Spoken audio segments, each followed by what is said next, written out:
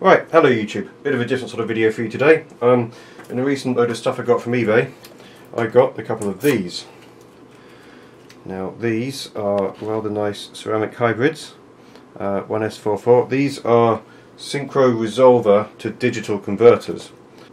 Right, now a synchro resolver is slightly different from a normal synchro. A normal synchro will have one input, one AC input, and typically three outputs. A synchro resolver will have two outputs, a sine and a cosine. They're fairly commonly used in industry, all sorts of things. I had a couple of them sitting around in my box of things that go round that I'd taken out of bits of avionics.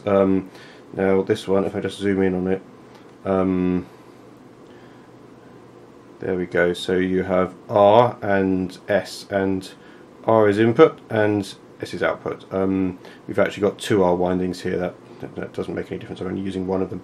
And we have the two S windings, which give you the sine and cosine outputs. So I thought I'd play around with these converters and see what they can do, and in the process use some of the rather ancient and venerable test gear I've got. So I'll just walk you through the setup I've got. Up here, this is an old HP signal generator. It's generating about a 2 kHz sine wave. Sine wave comes down here. This needs a reference, so it goes in there, and it also goes off to this synchro resolver here. This is just a bit of an ADF thing that I took apart. I'm just using it because it's got the degrees scale on it, so it's kind of nice to look at the actual angle that it is turning at. Here we have my Weigel, and you can see the 2 kHz sine wave here, and the two signals here, the signals coming out of the resolver. So as I turn this, you can see that they vary relative to each other. Now this confused me at first because the sine cosine outputs are supposed to be out of phase. That's how you can derive the absolute position of the resolver by doing some maths on them. And these, you can see, are in phase. But of course this is a trick. This is the carrier wave, if you like, the carrier signal. Because these resolvers are inductive devices, they're basically a fancy rotary transformer. They need AC to get through them, and so yeah, that's what this is. So you turn that, and you can see, well, yeah, they're changing. But if you turn them, if I turn the time base down here to make them, to make it look like that. So if I turn the time base right down here, and then turn it, I turn it fast enough. There we go, that's a bit easy to see. So as I turn this, you can see that it is forming two sine waves, and they are out of phase. So yeah, that's the actual data that we're looking at. The 2 kHz sine wave behind all that is just there to make the inductive nature of the resolver work.